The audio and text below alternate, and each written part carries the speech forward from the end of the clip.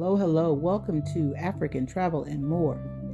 Now, in today's video, watch as the President of Switzerland, President Simonetta Sommaruga, addresses her republic, but addresses President Nana Addo of Ghana, and watch very closely his response. It's very interesting. Come on, let's go. This visit is historic because it is only the third ever from a country south of the Sahara and the first since Ghana obtained its independence in 1957. At the same time, today is the logical consequence of a lengthy development because relations between Switzerland and Ghana have for decades been characterized by mutual respect. Not every connection between our two countries can be deduced at first glance. Take the gold freneli, or I can translate the traditional gold coin and the chocolate coins, both products that every child here grows up with and which are considered typically Swiss. But neither would exist without gold and cocoa, which we import on a large scale from Ghana. It is quite simple. We need the raw materials, and you have the raw materials. The resulting trade and business should benefit both countries. This principle is part of mutual respect. Gold and cocoa can create work and wealth in both countries. Excellency the President and members of the Federal Council, I've had the privilege of visiting Switzerland several times since becoming President of the Republic of Ghana. My last visit was to Davos nearly a month ago, where I participated in the 50th anniversary meeting of the World Economic Forum, at the invitation of its founder and executive chairman, the world-renowned Professor Klaus Schwab. Happily, it is much warmer here in Bern. I thank President Simonetta Sommaruga, head of the 7-member Federal Council, for the honor of this state visit and for the opportunity to make this brief statement in the Federal Assembly, Switzerland's 2-century-old House of Parliament. Excellencies of the Federal Council, relations between our two countries date back to the 19th century, when the Basel missionaries arrived in the then Gold Coast, now Ghana, to undertake evangelical work. The missionaries pioneered the establishment of educational institutions across the country, including our first agricultural school at Ayorkor, my paternal hometown, in the eastern region of the country. Indeed, my own late father, President of Ghana's Second Republic, who was deeply imbued with the Presbyterian attributes of discipline, industry, integrity, and thrift, was a famous product of Ayorkor's celebrated Salem School. They are also credited with the establishment of health facilities, including a missionary hospital at Agogo in the Ashanti region, and were instrumental in the spread of the cultivation of cocoa, a commodity which has been for the last century the mainstay of the Ghanaian economy. The Christian community in Ghana is greatly indebted to the Basel missionaries, who are also responsible for the translation of the Bible from English into 2 of the main Ghanaian languages, and who have been accorded due honor by us. The names of Inter alia Andreas Ries, Johannes Gottlieb Christener, and Fritz Ramsayer continue to reverberate in our history and collective memory. I've also personally benefited from these very good relations, because the first European head of state to visit Ghana when I assumed office as the 5th president of Ghana's 4th Republic on 7 January 2017 was your 91st president, Her Excellency Mrs. Doris Leuthard.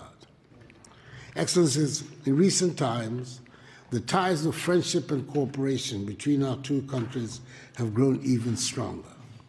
Technical and financial assistance from the Swiss government which had provided to the Kofi Annan International Peacekeeping Training Center, have helped it carry out its activities and achieve its vision of becoming the preferred center on the continent for training, education, and research in matters of African peace and security. Again, in September 2014, the Swiss government provided assistance to Ghana, which helped ensure that the country did not record a single case of Ebola, the virus which unfortunately ravaged some neighboring countries in West Africa. In May 2017, our two countries signed a $2.6 million United States remittance grant facility to help lower the cost of remitting money to Ghana.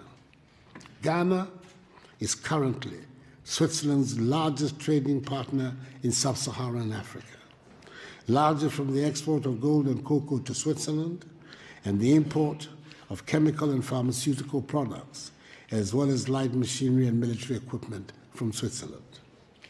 However, as I have stated on occasion, Ghana no longer wants to be dependent on the production and export of raw materials, including cocoa beans.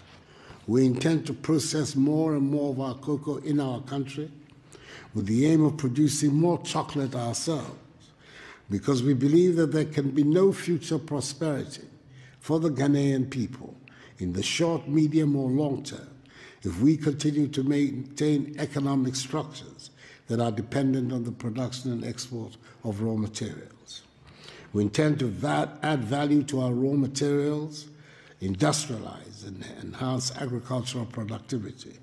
This is the best way we can put Ghana at the high end of the value chain in the global marketplace and create jobs for the teeming masses of Ghanaians.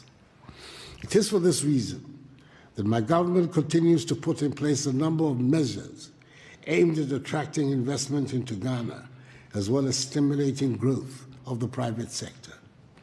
We have succeeded over the last 3 years in ensuring that all our macroeconomic indices are pointing in the right direction.